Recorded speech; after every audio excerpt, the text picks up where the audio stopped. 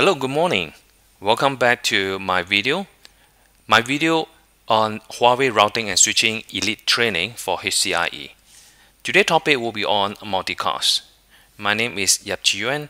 I am the Huawei instructor. Okay, let's look into our topic. Now on the high level, today's topic will be on the multicast. Alright, so we are going to look into the multicast. This is a favorite topic in your exam.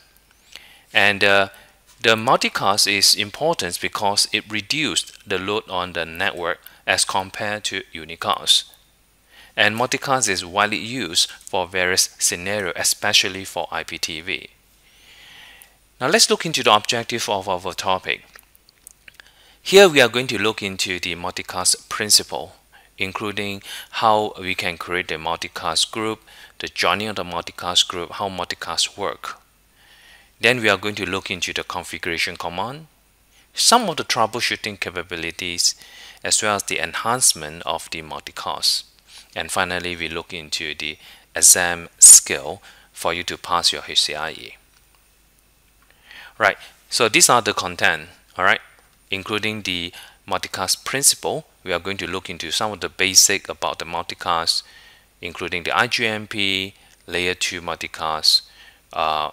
Particularly, we are going to look into the PIM, protocol independent multicast.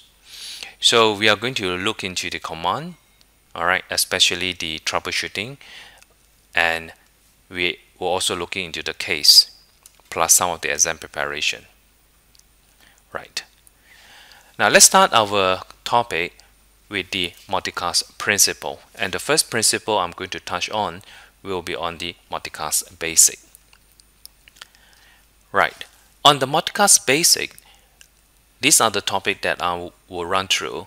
First, we are going to look into the introduction of multicast. What exactly is multicast? The model of the multicast. What are the service model of the multicast? How can you plan for layer 3 as well as the layer 2 address? And what are the multicast protocol in detail? So here we have the introduction to multicast. Alright, so multicast overview. Multicast implement point-to-multipoint data transmission, and only specific client can receive data from a source. Now, that is exactly what is multicast for. But before we start on the multicast, let's look into what exactly is unicast first. Now, as everyone aware that unicast is one-to-one. Alright, so if I have a server here and I have a receiver that want to receive a packet from server, so server need to know that PC1 is my destination. So it will send this to R4 because this is my gateway, and R4 is going to look up the routing table and send the packet across the network to PC1. Now at the same time, if let's say PC2, or in this case PC3, want to receive a data, it's going to send this information to R3, R3 to R4, and R4 send it to the server requesting for the data. So the server again will send this information toward to the receiver. So which means that if let's say I have 2 receiver, I need to have 2 packet, and if let's say I have 3 receiver, then that means that I need to have 3 packet. Now that is in unicast. So if let's say we look into the unicast definition, unicast characteristic is volume of data transmit on the volume on the network is proportional to the number of users requiring the data. Basically, it means that if I have 2 receiver, I need to have 2 stream of data. If I have 3 receiver, I have 3 stream of data. So data transmission consume high bandwidth because it can be the same data, but the router need to process the data, and each of these they need to do a lookup one by one and start to do forwarding. So that is a unicast. Now beside unicast, we have broadcast. Broadcast is one to everyone on the network. So assuming that now the server send 1 packet of this data to the network, so R4 is going to replicate to all the interfaces, or in this case active interface, toward to other router except from where it came from. So it will be flooding to all the network, and all the routers that receive it is going to flood on another interface. So regardless whether PC1, even though this is non-receiver, all right, you are forced to pass through and eventually going to drop the packet. So regardless whether you like it or not, in the broadcast you are going to flood to everyone. So in the broadcast, the characteristic is all client receive a data packet regardless you want it or not, and much of the bandwidth is wasted. So that is the disadvantage of the broadcast. And now we look into the multicast. Now let's look into the multicast key advantages. Now firstly is it reduces the network traffic and load of server and a CPU. What does this mean here? Now assuming that in this topology, PC1 and PC3, these are the only two hosts that would like to have the multicast traffic. Because the multicast run on the multicast group, which is a class D. So the user, in this case PC1 and PC2, want to join a group.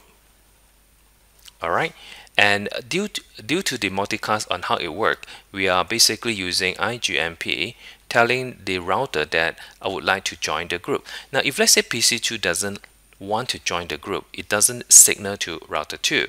So in this case, router 2 doesn't signal to router 4. So only those routers who have the user who are interested on the multicast will forward. So router 4 will forward the multicast traffic toward those routers who have the user who interested on the group. Alright. Now on top of that, you can see that server in this case only send one packet, even though we have two receiver. Now in this case, the server doesn't really concern about who is the receiver. The server simply send to the router. In this case, the router have to decide who that I need to forward to. Okay, so it depends on the PIM, or in this case later I'm going to explain that the protocol independent multicast signal to tell R4 that they do have a user interested on the multicast, and R4 is going to forward this stream toward those interested router. So by doing so, we reduce the network traffic and the load of the server. So if I compare to the earlier one, if I have 3 users just now, I need to send 3 times. Okay, now even though I have 2 users, I only send 1 time. Now regardless, if let's say I have 3 users, in this case I still send 1 packet, and R4 is going to replicate this packet toward to those routers who have the user interested on the traffic. Hence, it's also reduce the network, reduce the redundant traffic, conserve the network bandwidth, and reduce the load on the network. So which means that if let's say I do not have a user who are interested that on this traffic, the traffic will not send toward those that are non-user. Okay, so that is another advantage. And finally, it allows point-to-multipoint application. Now, as I mentioned, the server doesn't really care on who is the receiver. The server simply send to the router. Then the router have to decide based on the network. Okay, they have to decide where is my neighbor that I send to. All right, so definitely those need to run certain type of protocol, which is in this case the PIM. So that is the good thing about the multicast or advantages. Now having said so, multicast also have its own fair of disadvantages.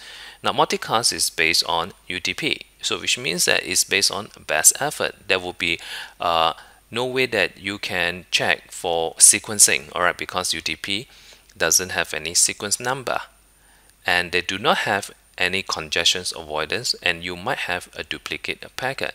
Now all this can be mitigated by the application, okay, on the multicast application. So generally this is the multicast. Now after we know what is the multicast, it's good if let's say we can know about the terms.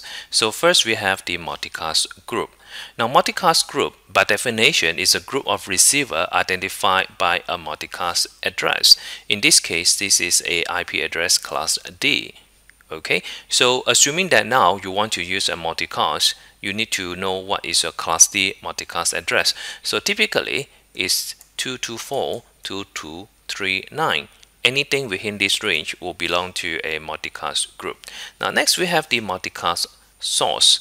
Multicast source by definition is a sender of multicast data packet. So this is your server and this is your multicast source. Next we have a multicast group member. Group member is a receiver, or by definition is a host that has joined to a multicast group, which means that if let's say PC1 want to receive certain multicast stream, then PC1 need to join the group. Okay, and this is being done using IGMP. Alright, and finally we have a multicast router. Those routers that require to pass through multicast must enable for multicast. In this case, R4, R1, R2, and R3 is a multicast router. Those that need to run the multicast protocol, in this case, PIM. In the multicast, we have two models, or we just call it as multicast service model. The two models that we have is ASM and SSM. ASM stands for any source multicast, and SSM stands for source specific multicast. Now these two models have direct relationship with the IGMP that the receiver use. Now IGMP V1 or version 1, version 2 generally is for ASM, okay, and IGMP V3 generally used for SSM or source specific multicast. Let's look into the any source multicast for this topology. I have two servers, server 1 and server 2, and I have three receivers, PC1, PC2, and PC3. Now PC1 want to join a group of 228.1.1.1, and each of these PC also want to join the same group. PC1 and PC2 specify as 1111, which is the server 1 as my source, and PC3 specify 2222 as my source. Now because that in this model we are running on any source multicast, the receiver can specify the group but cannot specify the source, because the model we are running is called ASM. So in this case, the source can be in anywhere, regardless whether it's server 1 or server 2. Both of these servers can serve for all the three hosts. Now as compared to another model, in this case is the SSM. In SSM, you'll notice that I can specify where is my source and which group that I want to join. So since I'm requesting for server 1 will be serving PC1 and PC2.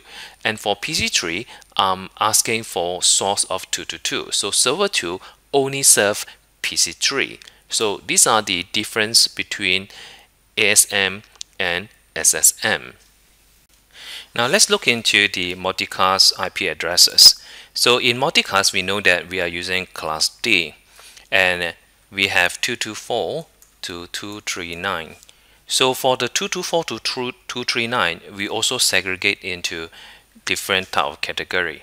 Now the category start from 224.00 to 224.0.0.255 is a permanent group addresses. For example, in our previous study, if we are running on RIP version 2, we are using 224.0.0.9. That's for RIP. If we are running on OSPF, we are running 224.0.0.5 and .6 for OSPF. Alright, even later on when we look into the PIM, protocol independent multicast, they do use a multicast IP address which is 224.0.0.13 for them to communicate as well. So this is a permanent group address mainly for protocol. Then we also have the 224.0.1.0 to 231, 231, 255, 255, 255, and 233 to 238, 255, 255, 255. This is for the any source multicast group, and this is globally valid. And for SSM, this is the value. Now for those values from 239.0.0.0 to 239.255, 255, 255, these are considered private address. Alright, this is used on the local administrative. It's considered private address on the multicast. Thanks for watching. Please do not forget to subscribe to our channel.